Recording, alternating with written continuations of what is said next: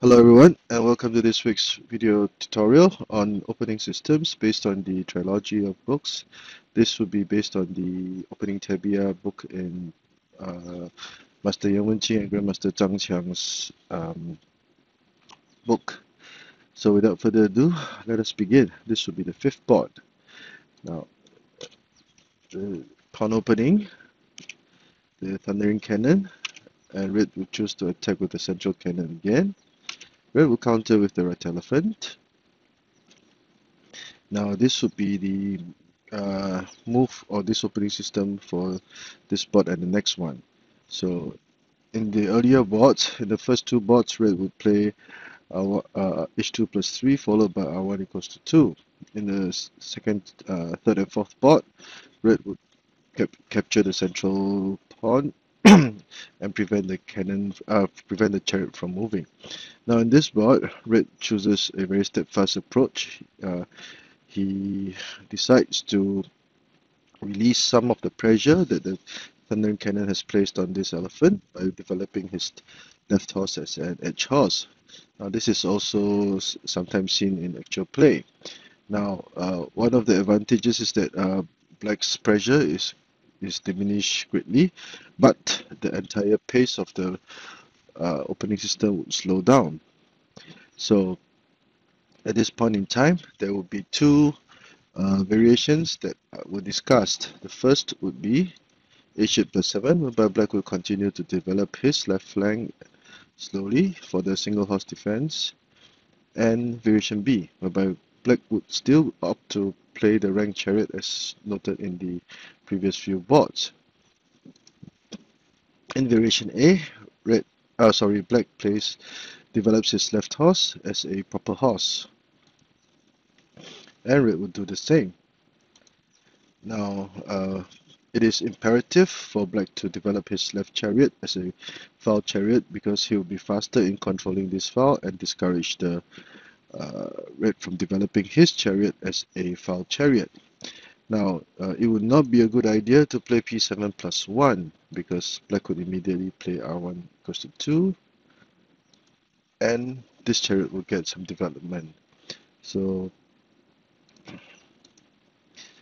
as can be seen, black's right flank is now under a lot of pressure and red will command the initiative in this situation. So if by developing his chariot before pushing p7 plus 1, the development of this right chariot, will be a major concern for red. And since black did not push p7 plus 1, red would push p3 plus 1 for the double-headed snake pawns. This will be also another crucial move in this opening system. Okay, on the flip side, we would also have to analyze what would happen if red played r1 equals to 2 instead. Now, because r1 equals to 2 was played after black had developed his left chariot as a foul chariot, black could immediately seize the opportunity to push his cannon across the river for a blockade. Now, if red pushed p3 plus 1, now, as can be seen, black would use the cannon to capture the edge pawn, and this would be a trade of chariots. And with a clever trade of material, black would have gained some initiative and continue to pile up pressure on this flank. Red would have to move his chariot away, and this would spend another move, while black can now develop his right flank and start attacking this flank. So black would have seized the initiative and commanded commanded the situation with these moves. So that is why development of the chariot and the pawn is so crucial. So p3 plus 1 would be the correct move to play if black played r8 and equals to 8. And black would take the opportunity to develop his left cannon for the 3-step tiger. And red would develop his left chariot. And black would continue with a4 plus 5 to consolidate his position. Now this would be a wait-and-see approach to see how red would attack, and black would try to counter as precisely and as accurately as possible. Now, would it be a good idea to patrol the riverbank at this point. And this would give rise to another rather complicated variation as shown here. So if black chose to develop his chariot to the riverbank, red would offer a trade of material, and usually uh, black would refuse, so as he could continue to pile pressure up on his flank. Red would attack with the horse, and black would be forced to defend in this manner. Now, black cannot play r4+1 to try to shoo the horse away, because red would counter brilliantly with c8+2, forcing black to capture the pawn, and then threaten the other chariot, forcing the cannon to be moved. And just within the span of a few moves, red would now charge the horse across the river, and this is a very dangerous. This would be a very dangerous piece that black cannot neglect. Now, when the horse is at this position, black, there are many things that red can do. He could go forward h6+8 to threaten to capture this chariot, and also to go for the elbow horse attack, capturing to threaten this chariot. And if, like say, if he played h2+4, uh, he, red could simply choose to treat his horse, etc. And there will be many options for red to continue to attack with. And black will have a hard time trying to deal with the red's aggression. So that is why r4+1 is definitely not is definitely not advised in this situation. So to prevent the horse from crossing the river, r6=4 is played, and red will take his time to develop his cannon to protect the horse, preparing to switch formations. Intermediate move to force to prevent or uh, to prevent the horse from further development. And then red would choose to switch his position. Black would try to mount an attack on this flank. Red would have his defenses up ready, and as can be seen at this point in time, red would have the overall offensive at this point. Now with this move, elephants are blocked, and red would be prepared to play r4+3 to attack the chariot and also to capture the elephant. And that is why um, black would be in trouble, and red will start attacking at this point. So r8+4 would not be a good idea. That is why black would choose to consolidate his defense with a4+5. But in doing so, the pace of the game has slowed down considerably, and it will become a drawy situation. Red would still try to trade chariots to release any pressure. Red would try to attack from this file, a blockade, and at this point in time, because red had pushed both pawns, red would have the spatial advantage, and the development of the black pieces would be black would have some trouble trying to develop his pieces because of the spatial the loss of space. And the horse are now very active, prepared to go and attack. So red would have the advantage in variation A should black develop his left horse as a proper horse. So a short recap. Upon opening, thundering cannon, central cannon, right elephant, and this will be the topic of discussion. And in variation A, h8+7 was played. Very important for black to develop his chariot as a file chariot before red does. And red should not play r1=2, or the cannon will go across the river for a blockade. A 3-step tiger to allow for to give this chariot a clear file. A wait and see approach, and after some maneuvering, red would command the special advantage.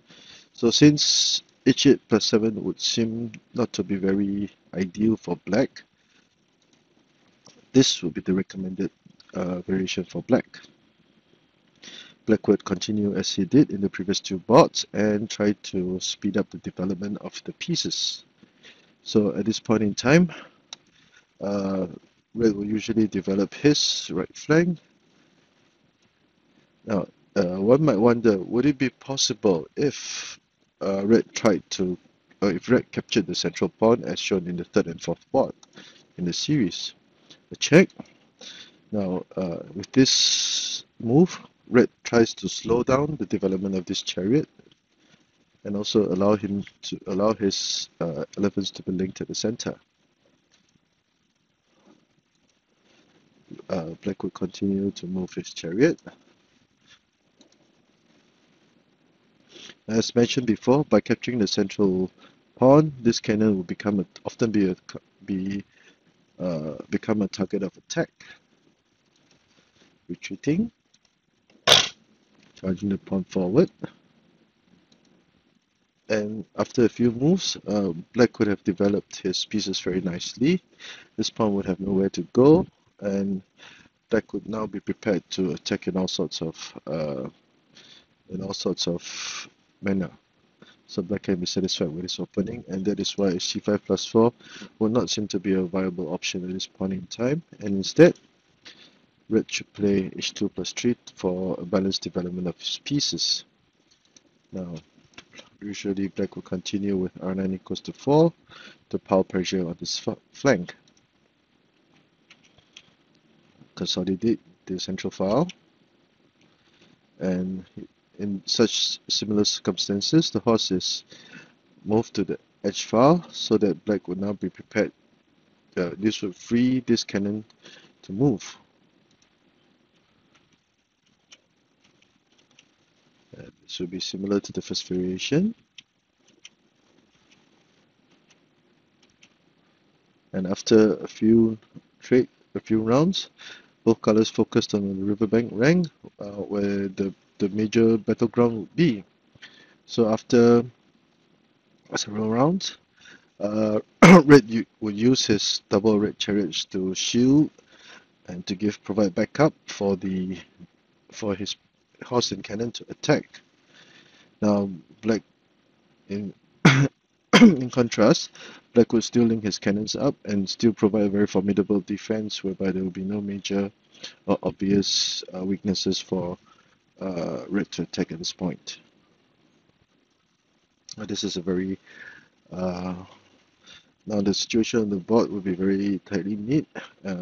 There will be little room for error, because in such situations, a slight error would mean that the opponent, if you were able to exploit the weaknesses, would have significant gains.